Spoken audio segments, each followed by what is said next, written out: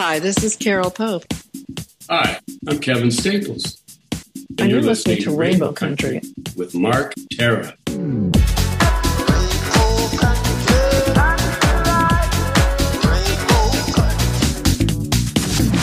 The views and opinions expressed on the following program are those of the persons appearing on the program. She is an award-winning journalist, writer, radio producer, podcaster, and she's also the radio programmer at CHMR-FM in St. John's, Newfoundland. Today on Rainbow Country, Rhea Rollmann is my guest and joins me in conversation to talk about Canada's gender-affirming health care system. All that and more lies ahead on episode 307, so stay tuned for Gay Talk Radio right here on Rainbow Country. Hello, my name is Conchita. And I'm Barbecue. And my name is Hardcora. And we are the Beat Girls. You're listening to Rainbow Country with Mark Tara.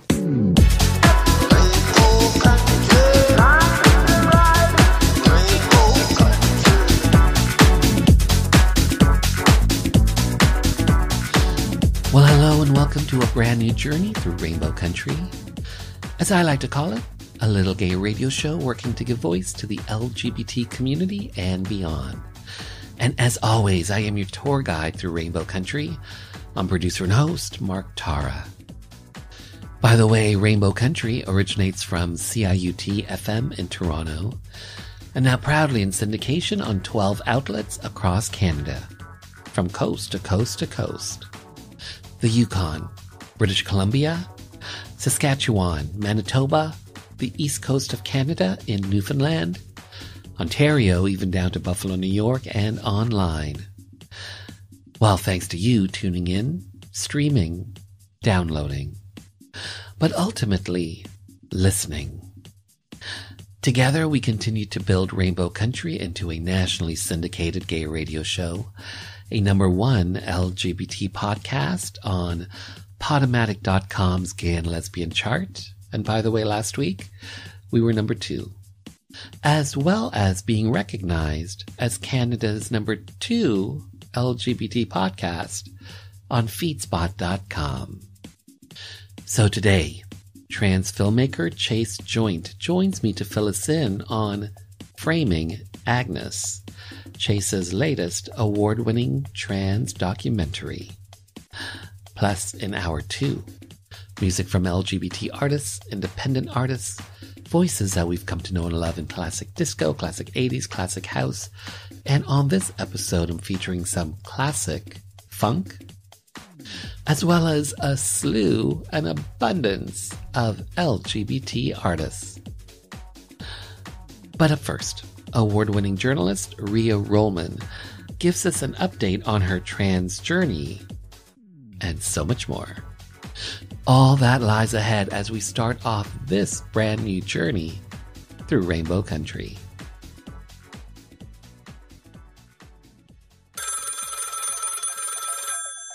Phone rings. I got a message from the mayor. He's going to call me back the next day. I get the call, and he said, if you'd accept, we'd like to honor you with the key to the city. There was an event later that year in May.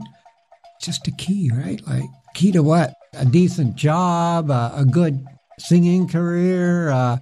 It's really a metaphor, but it's history. So a reporter wants to talk to me and says, so it's a key, right? Like, what's the big deal? He says, well, not everybody gets the key. So I looked it up, and I guess it is kind of a big deal. The date, May 17th, 2018, when trans activist Susan Gapka made history by becoming the first trans woman to be presented with the key to the city of Toronto. By the way, past recipients include Rush and the Raptors.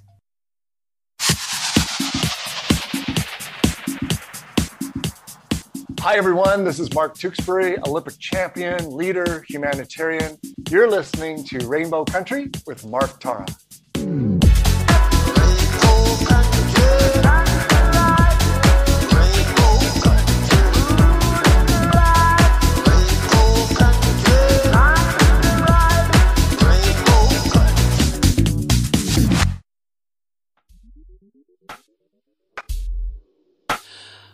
Rhea Rollmann, hi, how are you?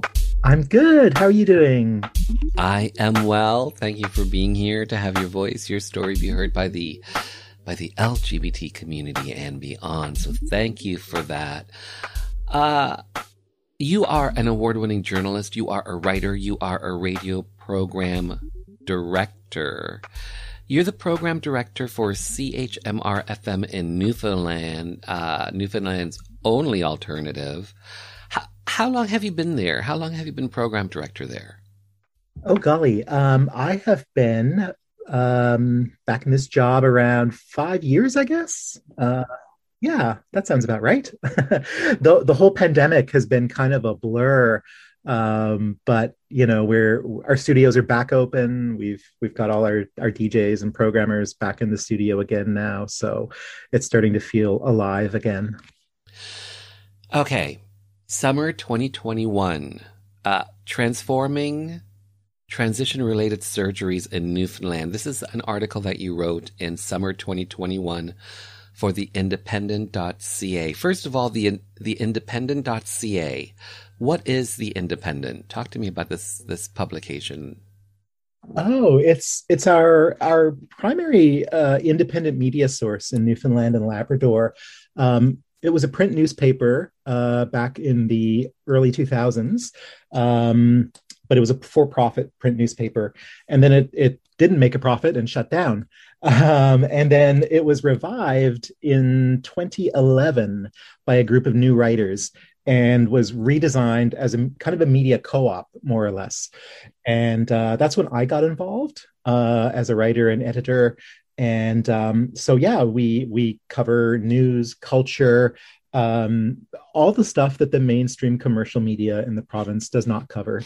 And you know, like most places, we're losing a lot of media in the province. Especially local media. Yes. You know, I mean, yeah, they're all being, bought up by national companies operating out of, Nova Scotia or Toronto. And even CBC is scaling back operations. It's really sad. So transforming transition-related surgeries in Newfoundland, like I mentioned, this is an article you wrote in summer 2021. This article that you wrote, what is this article? At the heart of this article, what are you getting at? Well, I started digging into it after my own experience, trying to access, after I came out as trans and started trying to access transition-related surgeries. And it was really hard. And I was surprised because everyone told me, great timing to come out as trans because Newfoundland overhauled its policies around transition surgeries in 2019. So I was told, it's great. Everything's covered. It's going to go great.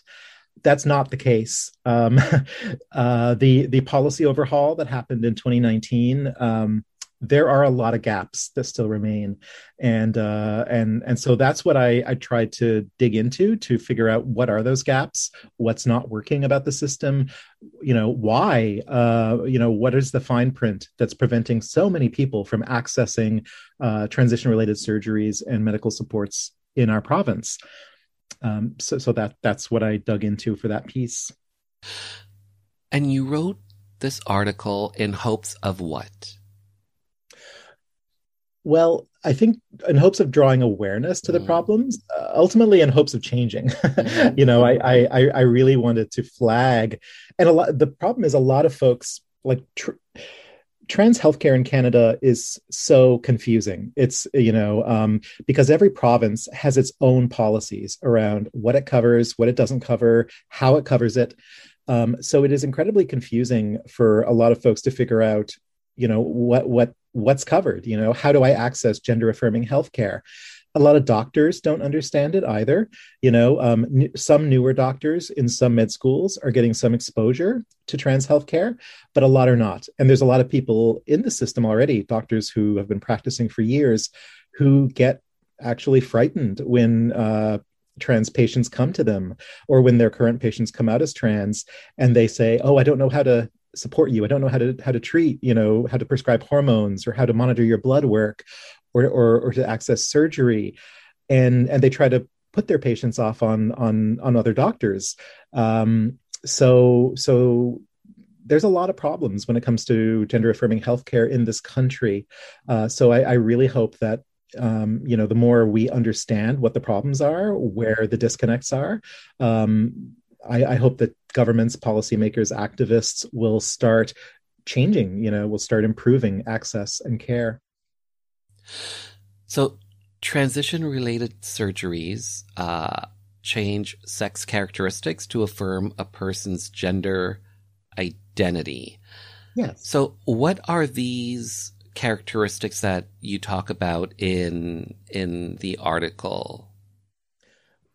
Well, the the problem, especially for some of our smaller provinces like Newfoundland and Labrador, is that a lot of the surgeries folks want to access, they're not available in the province. So the specific surgeries, that I talked about in the article, people colloquially, refer to them as top surgery or bottom surgery. But we're talking about, chest masculinization, for transmasculine or non-binary folks, or breast augmentation for transfeminine, people. Those would be like the top surgeries, some of the more common ones. And then, bottom surgeries can include vaginoplasty or phalloplasty, and various associated surgeries to those.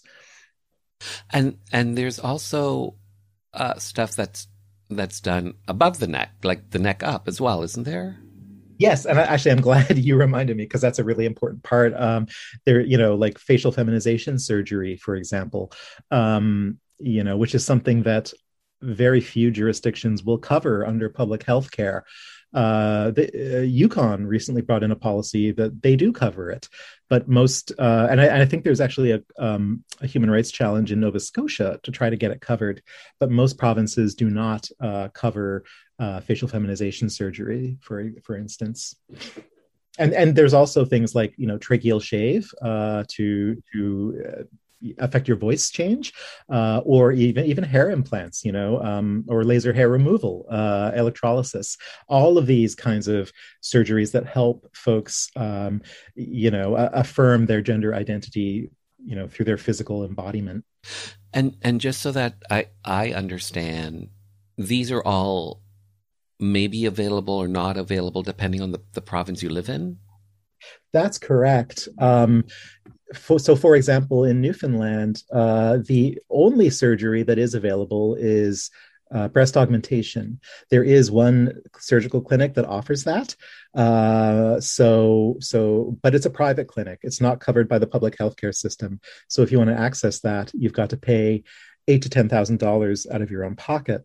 For chest masculinization surgery, that is covered by the Newfoundland government. However, there's no surgeon who offers it in province. So Newfoundland will send patients to New Brunswick, where there is a surgeon who does that surgery for them. Bottom surgery is not available in the province, so patients are sent to Montreal for that. That is covered by the government, but patients are sent to Montreal. And when I say that's covered by the government,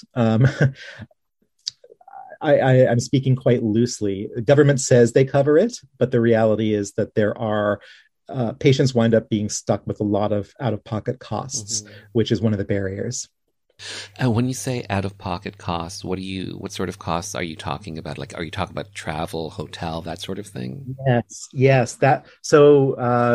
Two examples. For chest masculinization surgery, for instance, the government policy says it's covered. However, they only cover the removal of the breasts. They do not cover, a lot of patients need to get liposuction and chest contouring done as well. That's not covered. So that'll often cost patients about $4,000. It's part of the same procedure, but it's not covered. So patients who are going for that surgery wind up getting this $4,000 bill. For surgery, for example, when I went for vaginoplasty in Montreal, transportation is partially covered, and that's a problem. A lot of people are told government will cover everything, but for surgeries that don't happen in the province, which is most of them, government has what they call the Medical Transportation Assistance Program. And what folks discover when they actually try to go for surgery is that it's a cost share program.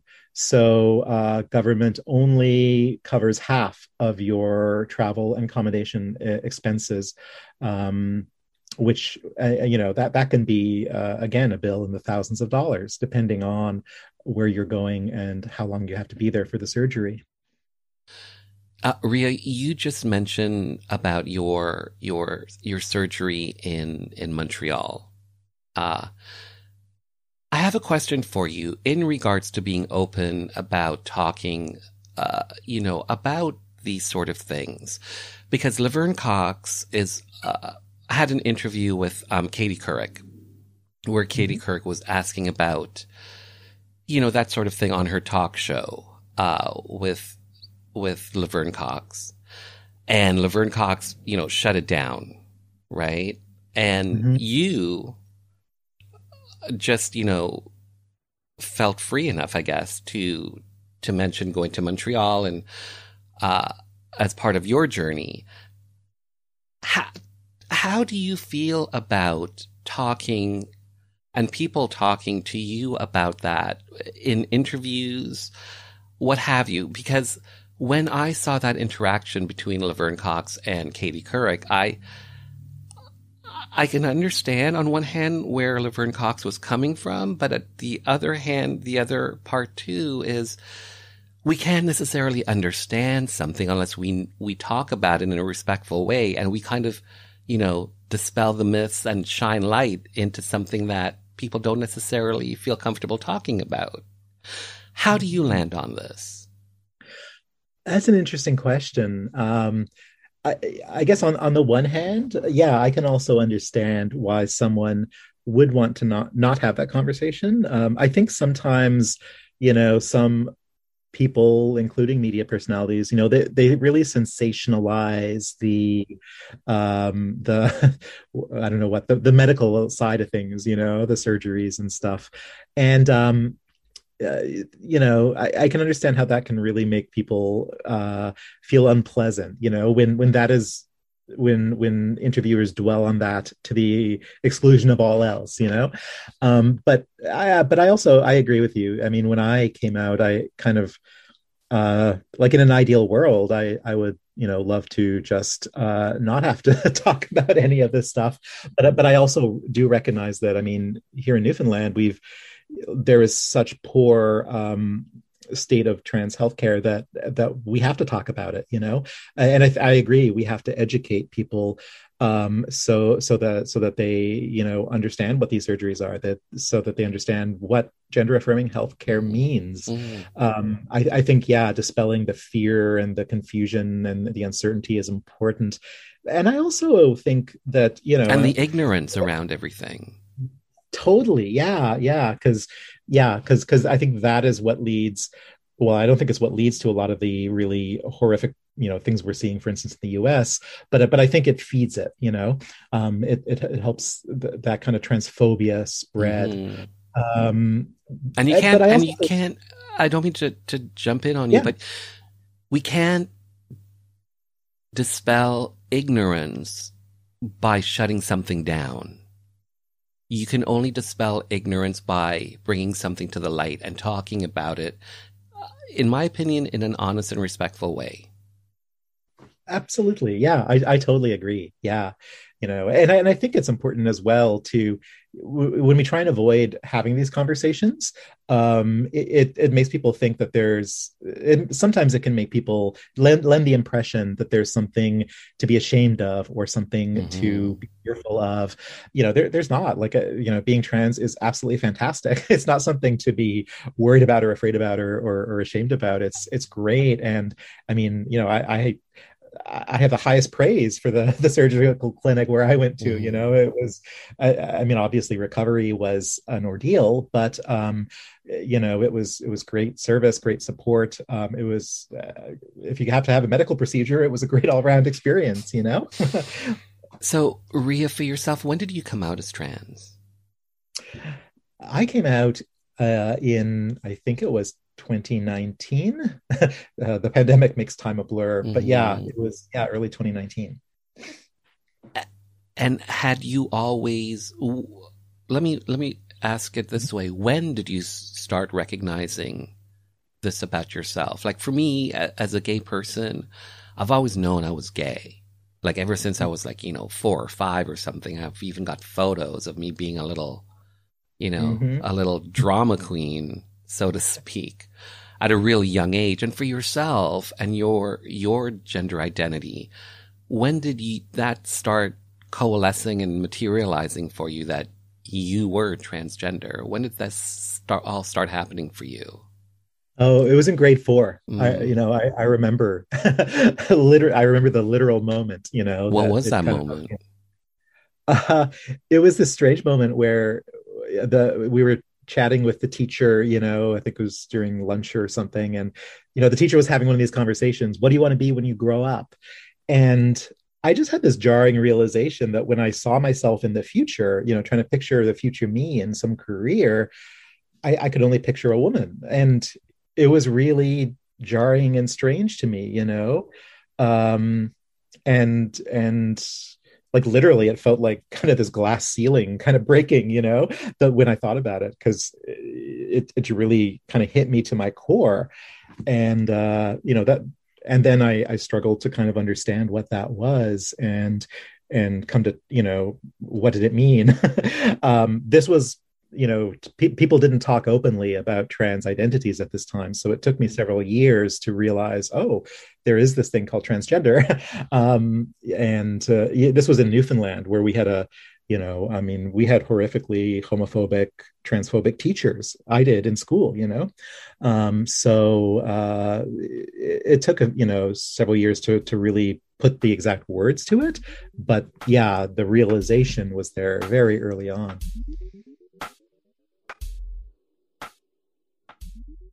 And on that note, we will return after this Rainbow Country update.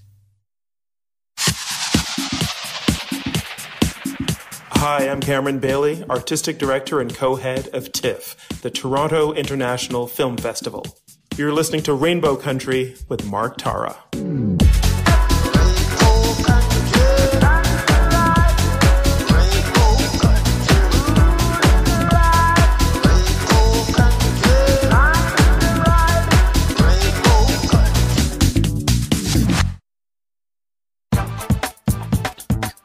Celebrate Canada Day this year with Laughs, the A Comedy Tour. Canada's homegrown international comedy tour is going coast to coast to celebrate Canada Day long weekend. We have shows kicking off in St. John's, Newfoundland, Toronto, Ontario, Cambridge, Ontario, Loretto, Ontario, and finally Vancouver, BC. Our shows are featuring some of the best comedians in the country, including Juno Award winner for Best Comedy Album 2022, Andrea Jin, Nima Naz, known for his hilarious sketches, and Andrew Packer with over 1.3 million followers on TikTok. These shows are going to be hilarious, and all ticket info can be found on Linktree/A Comedy, that's EH Comedy, or on Eventbrite.ca. Come have a laugh.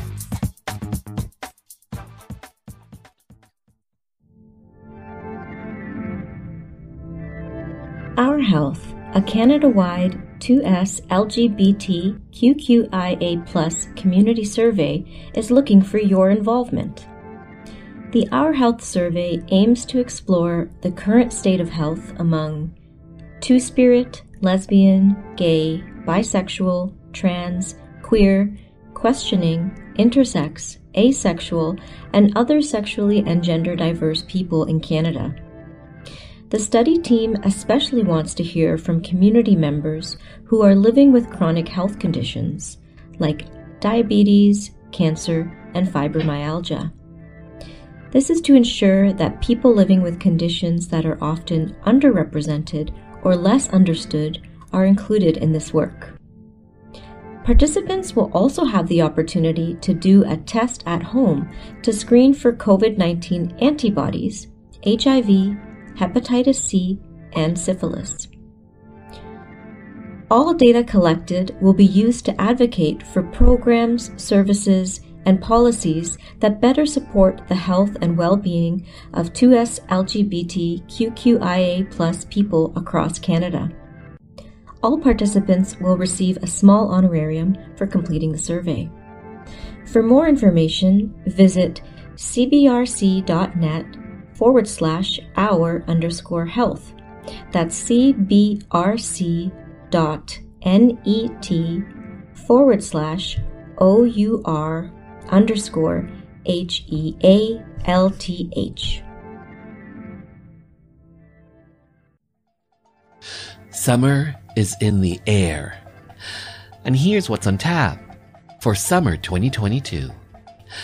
Deep Throat. The 1972 porn classic comes to Rainbow Country. The little film that helped to create the porn industry and become intimately entwined in American politics. Watergate. All that and more coming up on summer 2022 right here on Rainbow Country.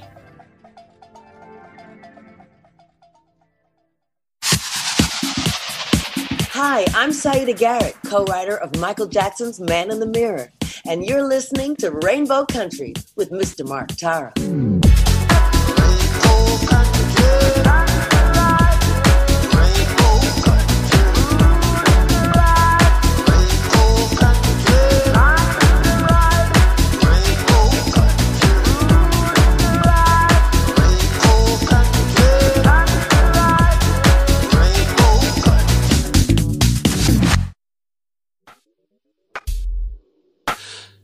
...2021 was a big year for you. You penned that article, but you also mentioned going to Montreal to, as part of your journey. Uh-huh. And you also had to raise money, did you not? I did, yeah. And, this is because of what you're talking about in the article, that some things are covered and other things aren't covered. Exactly. Yeah. And it didn't really hit home until I got the call from the clinic wanting to schedule the surgery. This is another issue, the waiting lists are quite long for a lot of these surgeries. So there's a level of unpredictability, you never know. Years? Yeah. I was, on the list for waiting list for 1-2 years, I guess. Mm-hmm. And different procedures, different clinics can take longer as well.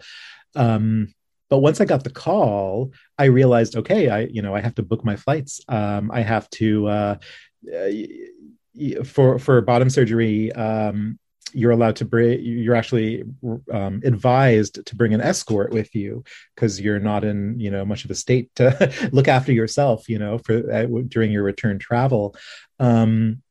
So, we had to arrange flights, accommodations, all that stuff, get time off work, make arrangements, for months off work for recovery. And that's when I realized, I don't know if I can afford this, and so I actually had to delay my original surgery date by a little while to make all these arrangements. And then I had to figure out where to come up with the money. And some friends advised me, do a GoFundMe. This is how some other trans friends of mine had funded their surgeries. I felt so awkward, it's hard to go to the public, your friends, and publicly ask for money. You really feel afraid doing that. It's really making yourself vulnerable in a really deep way. But I didn't see any alternative, so I did, and I was so lucky. Folks donated. I think hundreds of people donated funds, and I was able to book the flights and make all the bookings and make it to Montreal for my surgery. I was really thankful, and I was really lucky. Unfortunately, not everyone is able to raise funds that way. It's not really a sustainable model for healthcare, online fundraisers, but I was quite fortunate. And the place that you went, was this a private clinic? Yeah, there's historically, there's been one clinic that offers vaginoplasty in Canada. It is a private clinic in Montreal, but because it's the only clinic in the country, government, allows it to be covered under public health care. Now there are two brand new teams, medical teams starting to offer the surgery in Toronto and Vancouver, but Montreal has been the go-to spot, generally speaking, for people in Canada going for that surgery. And did this clinic offer you any guidance or suggestions when it came to how to cover the costs that weren't covered? Yes and no. Broadly speaking, no. That's pretty much up to the patients. Now they did make a suggestion, which is actually, I'm glad you raised it because it is important to mention. There is a shadowy organization, but a very good organization in Canada called HOUR. The clinic actually told me about it and said that if I was having financial difficulty, this group had helped other people. I felt, I didn't know anything about them. I felt, the little I was able to learn about them, it sounded like they were kind of a support group for, I don't know, I assumed you had to be in some kind of really poverty-stricken situation to access them, partly because there was not a lot of information about them publicly available. I have since talked to folks who have managed to get support through them. So yeah, they're a national charity. They help with medical travel, not just for trans people, but for anyone who needs to travel for medical reasons in Canada. And I do know a few trans people locally who have had all of their travel and accommodations covered by HOUR. I feel I have mixed feelings about this. I mean, I'm glad on the one hand that it exists and offers this service. The fact that, that they don't really advertise their services means a lot of people miss out on this, kind of like I did. And also, like, governments pay millions of dollars, donate millions of dollars to this organization.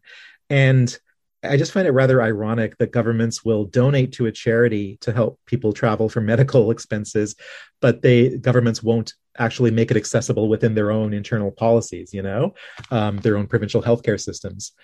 So that is a charity that does help folks out if they have no other route for covering medical travel.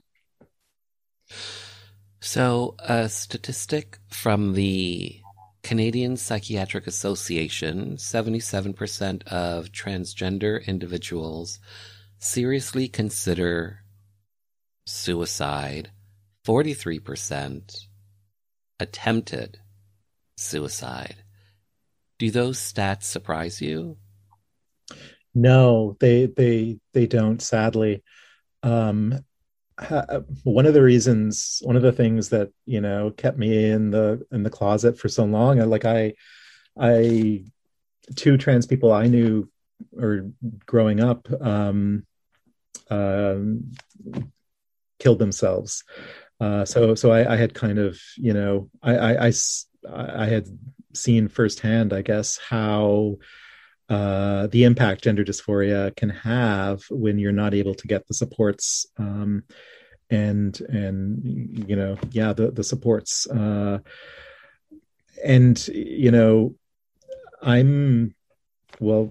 project I'm working on right now is researching the queer history here in the province, and it is so jarring and shocking. Out of a lot of the early trans activists that I've been reading about, from the 1990s, how many of them are not with us, and so many of them, died tragically early, and it's the struggle really took its toll on them. So unfortunately, I'm not surprised. It really speaks to how important it is to make sure that gender affirming healthcare is available and accessible to people. It's the medical supports we have them.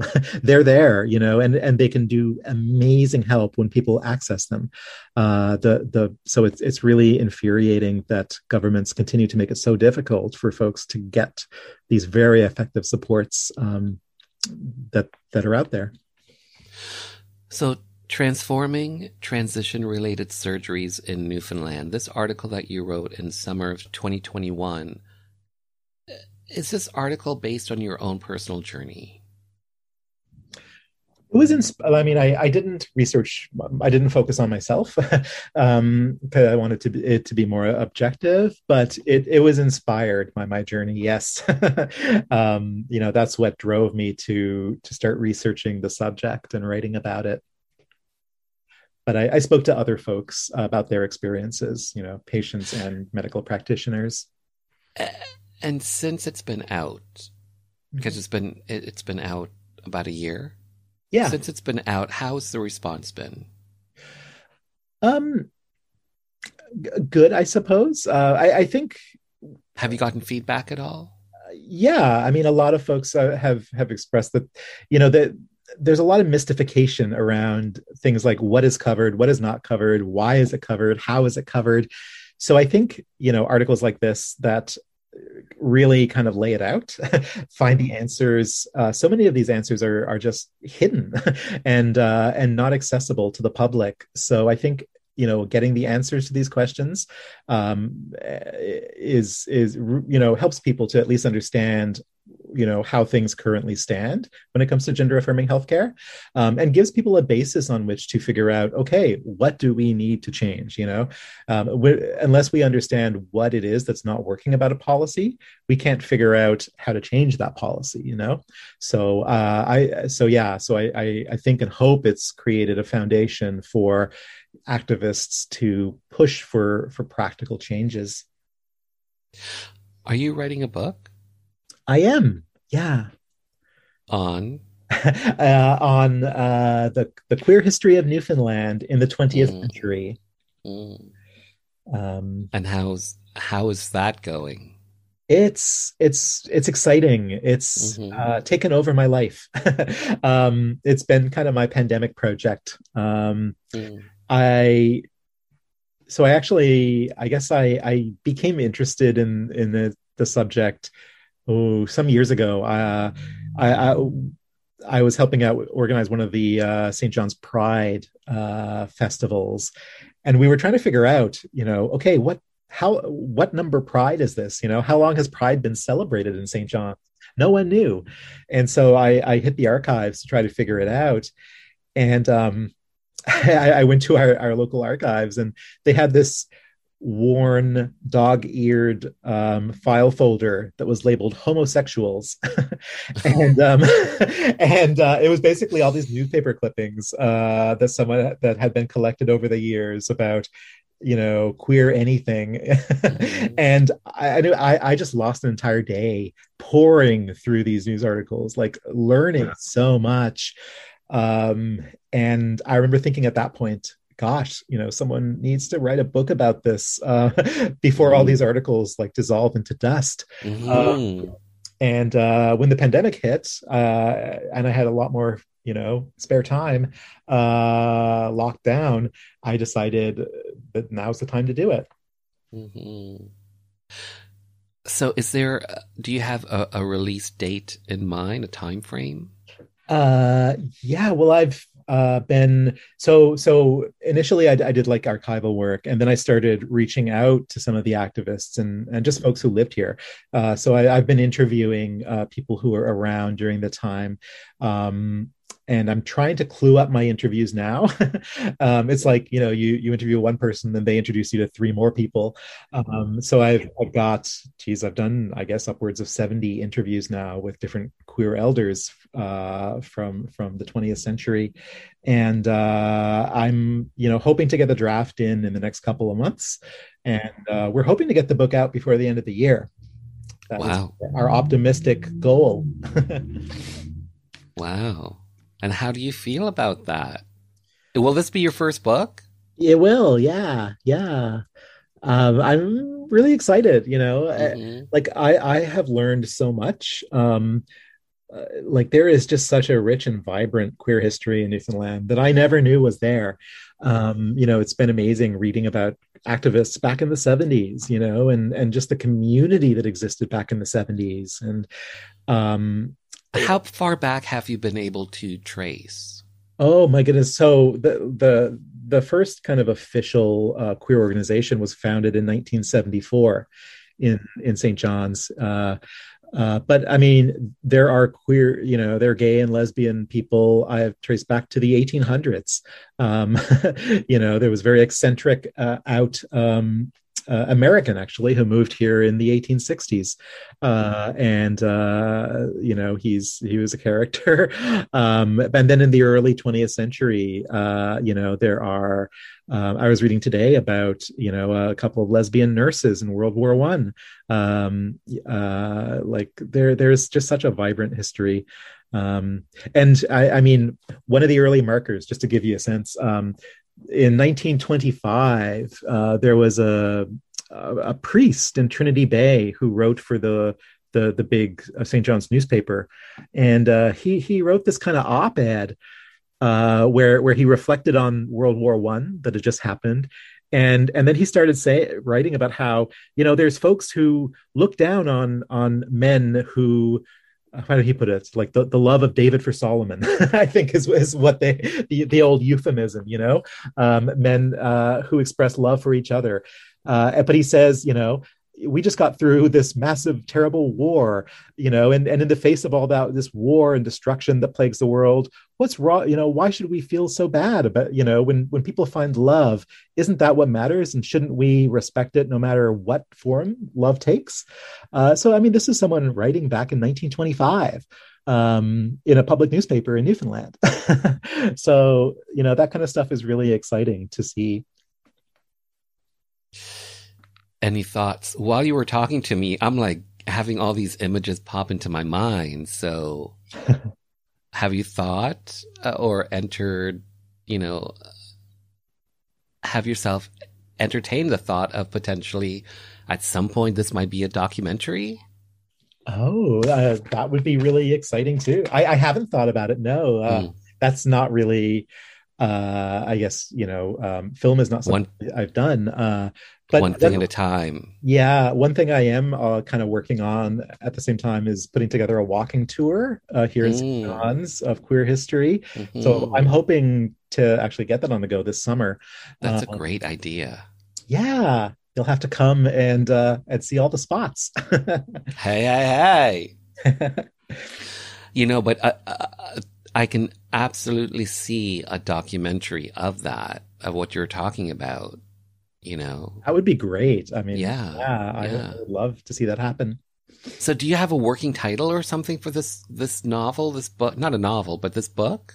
Yeah, we've been my early working title was A Queer History of Newfoundland, but I'm not sure how queer it is in a theoretical sense. It's more of a straightforward history. So we're now looking at Queer Newfoundland, a history of community and activism.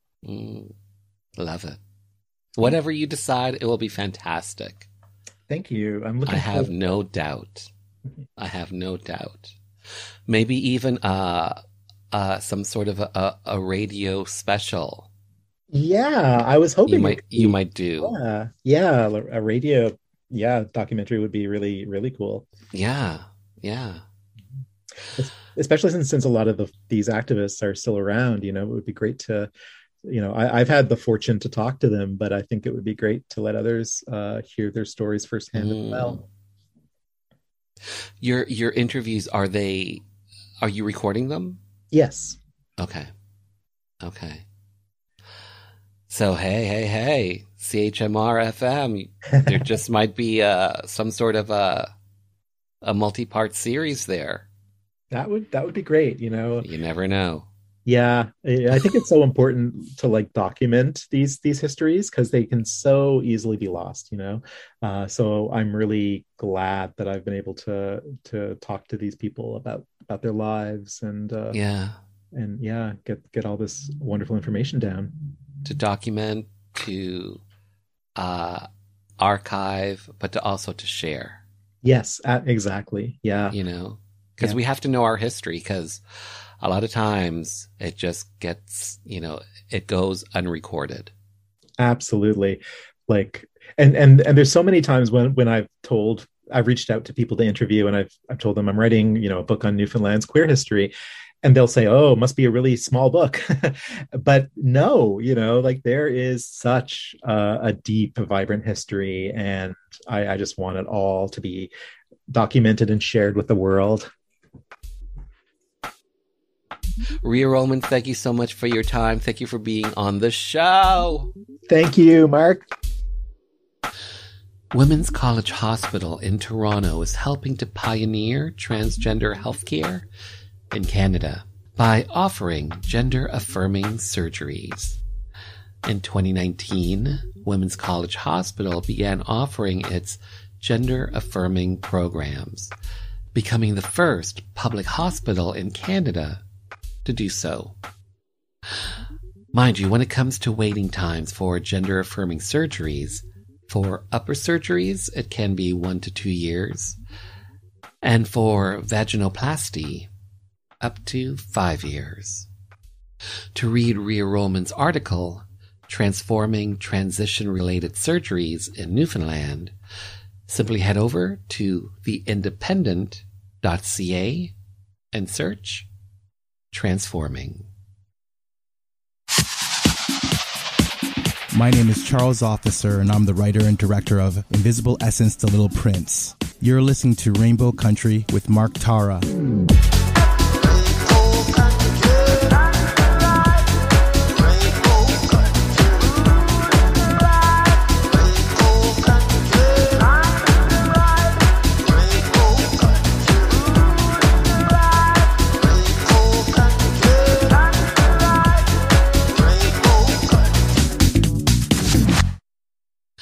Up next, filmmaker Chase Joynt talks about the new trans documentary, Framing Agnes. I first encountered Agnes in graduate school. I read a case study about a young trans girl in the 1950s who lied her way into the UCLA gender clinic to get access to surgery. And I remember reading it and thinking, this whole thing is a lie. You know, I remember thinking, this passage is a lie. It's not telling the real story.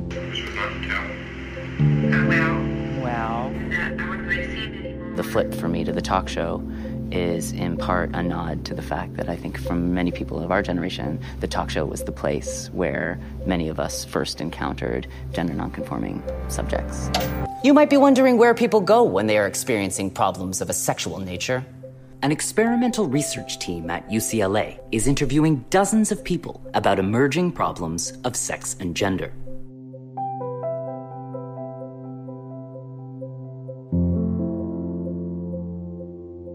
It's wild to be a part of a project like this that kind of blows open a vault.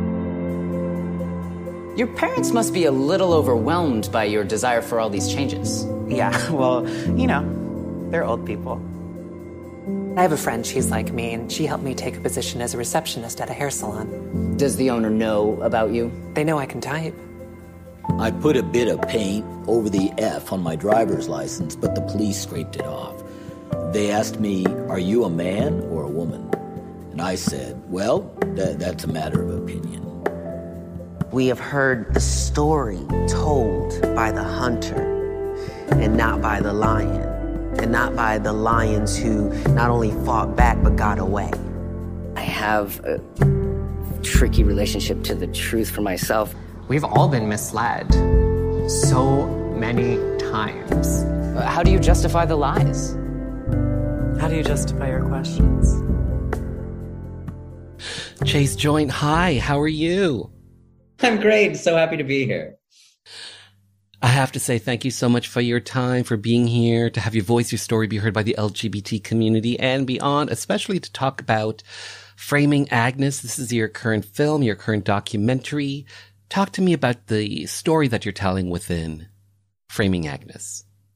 So Framing Agnes takes up these never-before-seen case files from a moment in the late 1950s at the UCLA Gender Clinic where a sociologist named Harold Garfinkel was interviewing various trans and gender nonconforming and non-binary people.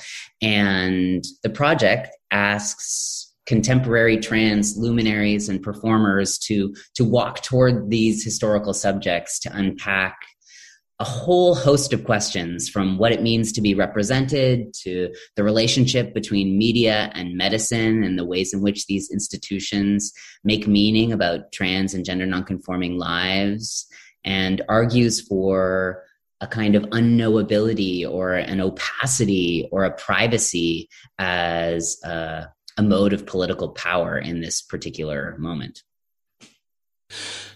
So based on transcripts from the 1950s, from a UCLA study, in a nutshell, do you know what was going on within the study?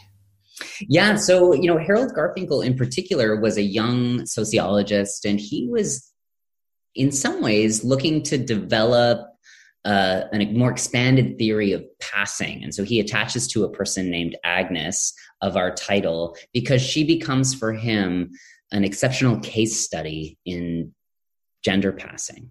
We can think about racial passing, vocational passing, all the other ways in which that word gets mobilized. But Garfinkel was a part of an interdisciplinary team of other researchers, psychologists, sociologists, who are all collaborating around a set of shared questions about what we might, recognize as problems of sex and gender. You went to UCLA. I did indeed.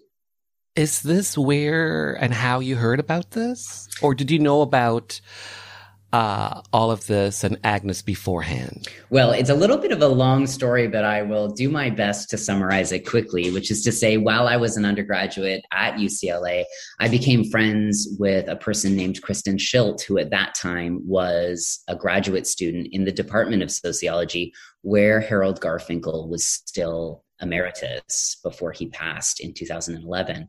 And Kristen and I have now had a 20-year-long friendship, and through a fellowship that we received at the University of Chicago, began to think together about the legacy of the case study of Agnes in sociology. And because we're geeks and we like hanging out and troubling over the same questions, we managed to find our way into the private archival holdings of Garfinkel after his death. And it's there where we unearthed the transcripts, which then unlocked the potentials of the project. There are audio tapes, correct? Mm-hmm. And in Framing Agnes, in the documentary, there's one moment where there is a bit of, I guess it's Agnes talking. It is indeed. Yeah. Talk to me about how you found these audio tapes and what went through your mind when you did find them. So one of the extraordinary things about Harold Garfinkel is that he was an obsessive archivist. And so he recorded every conversation that he had. He kept every draft of every paper that he had ever authored. And when Kristen and I approached the archive, to be perfectly frank, it wasn't an archive. It was a storage facility full of his belongings. And so as part of the work, as part of our contribution to the work, we began to organize and categorize boxes and piles and ephemera. And throughout the boxes, we would pull papers into one pile and tapes of a variety of different styles and formats into another pile. And at the time of our investigations, none of it had been digitized, none of it had been restored. And we were actually just very lucky through a series of fortunate events to gain access to that scrap recording, which we know to be Agnes. But there is so much more that is not explored in his collection that I'm sure would reveal all other kinds of pathways for future project creation. So, Framing Agnes features a number of trans subjects that were part of this study. An older trans man, trans women, a trans teenager.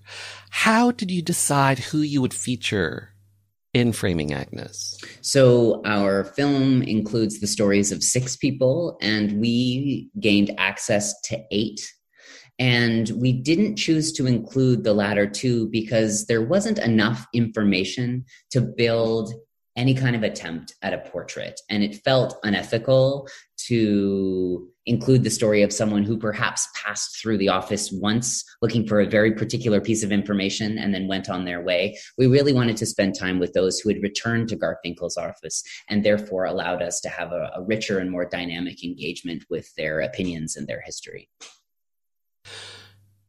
So there's Agnes, and then there's Georgia, a Black trans woman played by Angelica Ross, who people might know from Pose.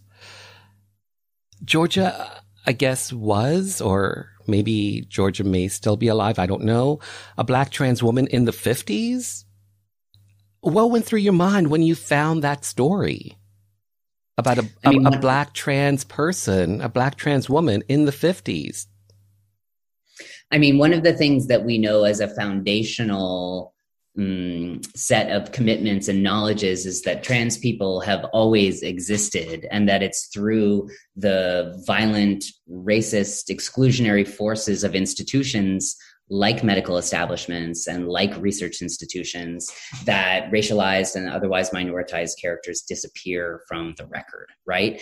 And so to find Georgia's transcripts, words, feelings in the archive was an extraordinary opportunity to think about the violence of this kind of approach to research and to archives more broadly, but also to invest in the extraordinary access and life-giving that we have when we are allowed to live alongside her words. And I think one of the things that Jules Gill-Peterson does so beautifully in the film is draws our attention to these attachments. Who do we need from history and why? And who I need might be different than who you need or approach, and how can we actually sort of wrestle and sit with that tension, recognizing that the archive is always incomplete and the archive is already a curated moment where all of those people, Georgia, Agnes, everyone else who arrives in our film, is performing a very particular version of themselves for a very particular reason. And so part of the work of the film, yes, is to spend time with the archive, but to also be reckoning and asking these broader questions of what we expect access to actually afford us. Chase Joynt, thanks for your time. Well said, well done, well made. Thank you so much. Love our chats. I first encountered Agnes in graduate school. I read a case study about Framing Agnes is currently on the film festival circuit. For more information, framingagnes.com. Bill 7, to ban discrimination in employment, government services, and housing, based on a person's sexual orientation, was up for a vote at Queen's Park. Most NDP and Liberal MPPs supported the bill. But without some progressive conservative legislators' backing, a divisive split could rack the province. 4 PCs decided to break party ranks to vote with their conscience and support Bill 7. Cabinet Minister and MPP Dennis Timbrell did it to show solidarity for his beloved brother, the well-known drag queen Rusty Ryan. And for me, a gay politician who was not yet out, I had to take a stand. We were known as the Gang of Four. I'm former Cabinet Minister and MPP Phil Gillies. The date, December 2nd, 1986, when LGBT rights came to Ontario.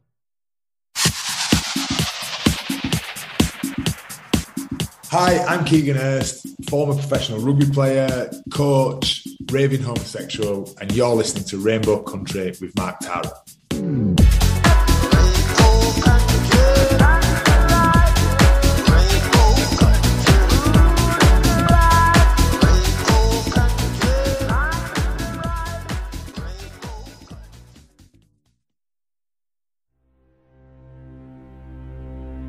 Hi, my name is Joanne Vanicola, and I'm an actor and a writer, and I was first on Rainbow Country with Mark Tara on discussing the massacre at Pulse Club in Orlando. I realized how important it was for our community to have a radio station, specifically for our issues, to talk about people in the LGBTQ community and to provide an outlet for our stories, to discuss our politics, culture, and give voice to the issues that matter to us. And of course, our artists and the things that we do globally, and talk about culture. And without people like Mark Tara providing a space for this with a radio show like this, then we wouldn't have that voice. So support, tune in. Thank you.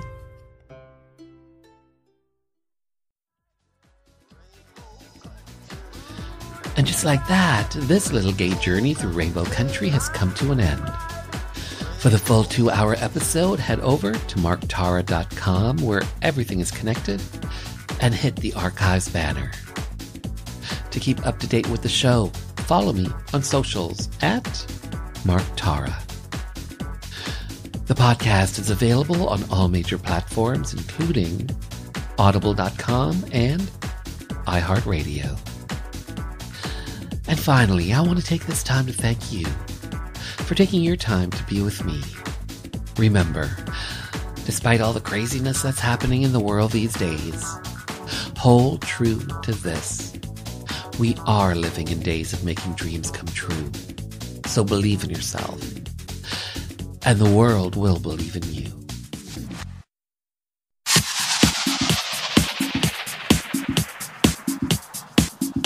Hi, this is Police Constable Danielle Botno, also known as LGBT Cop, and you're listening to Rainbow Country with Mark Tara.